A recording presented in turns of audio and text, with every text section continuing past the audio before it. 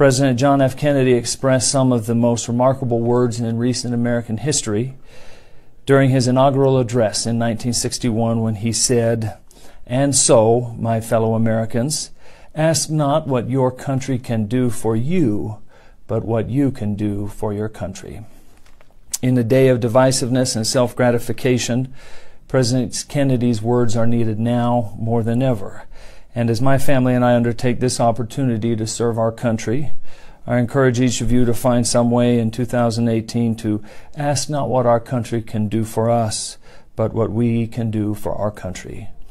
Whether it is volunteering at a charitable organization, reading to children at a school, or simply helping a neighbor, there are ways all around us to brighten someone's day, to lift another's burdens, and to make our city, state, and country a better place.